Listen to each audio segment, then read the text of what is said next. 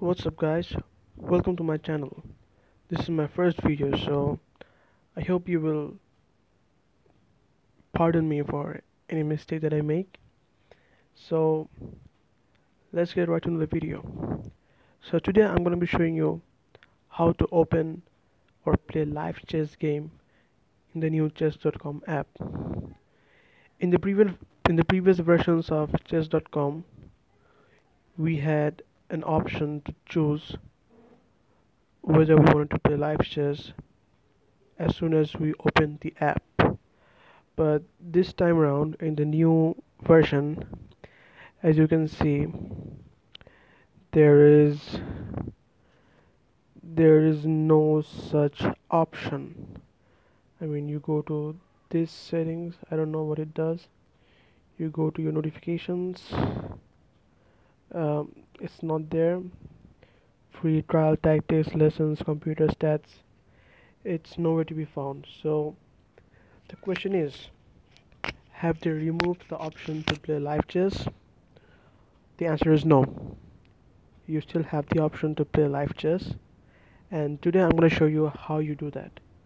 So first of all, you click on this tree, you go to the menu,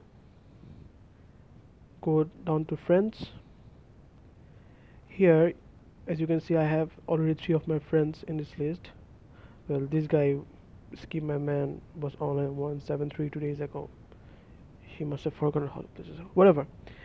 So you then click on this,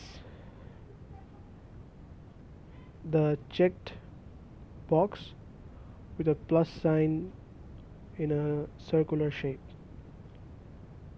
So click on that, and then you will see time, random, rated game, type, rating range. So if the person is online, and if you click on this icon on to his right, then in the versus line you will see his name. But since he's not online, I have an option to go random, to play with a random person, and then I click play, just like that. So it's gonna search and it's gonna come up with a person who's willing to play chess. I did not let it run because I don't want to play a game right now. I'm too afraid that I'm gonna lose. So yeah, I hope that helps. If you like my video, then please don't forget to like, share and subscribe my video. I hope I'll be able to upload some more chess related videos and also videos related to my studies. I'm currently studying A levels, so I might be able to help you out with that as well. So comment down below what type of videos you wanna see.